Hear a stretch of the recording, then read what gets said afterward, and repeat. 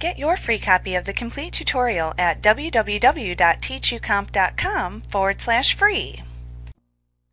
One of the most useful functions of Publisher is the ability to add clip art and other pictures to your publication in order to maximize its overall appearance.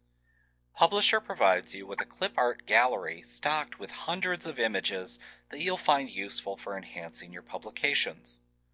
To insert clip art into your publication page, you click the Clip Art button in the Illustrations group on the Insert tab in the ribbon to open the Clip Art pane at the right side of the publication window.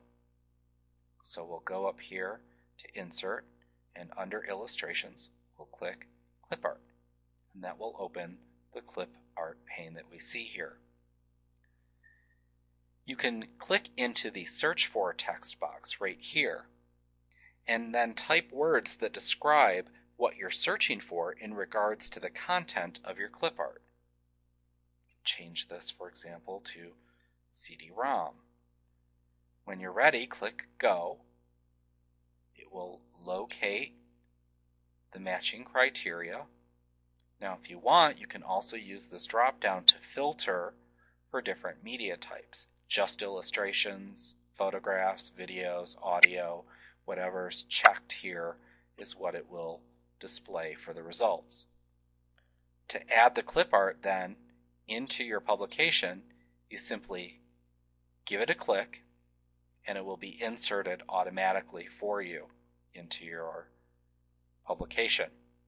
To close the clip art pane, simply click on the small X in the upper right hand corner of the pane. And then you could go in and resize and manipulate that clip art as needed. We'll go ahead and delete it for now. You can also insert pictures that you save to your computer into your Publisher publications. To do this, click the Picture button in either the Objects group on the Home tab or the Illustrations group on the Insert tab in the ribbon.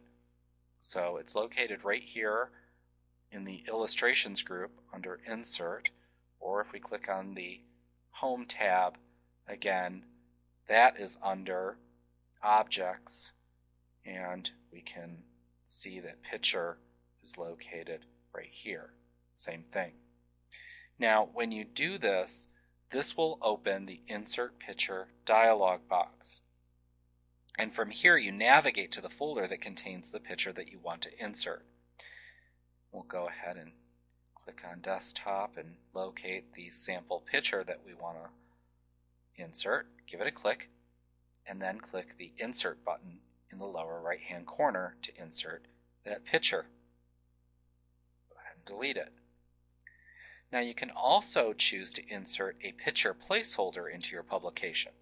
A picture placeholder allows you to allocate space in a page for a picture that you can insert later. To do this, click the Picture Placeholder button in the Illustrations group on the Insert tab in the ribbon. So on the Insert tab, under Illustrations, you'll see the Picture Placeholder. Give that a click. And a picture placeholder will automatically be inserted into your page. You can then move and resize the placeholder as desired.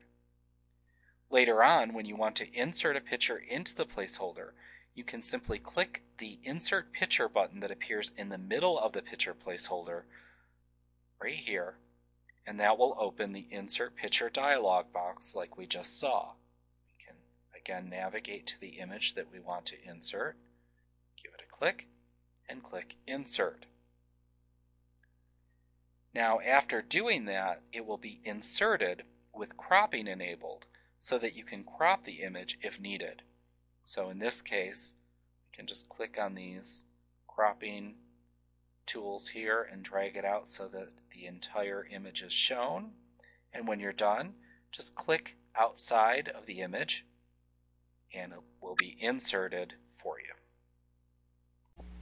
Like what you see? Pick up your free copy of the complete tutorial at www.teachucomp.com/free.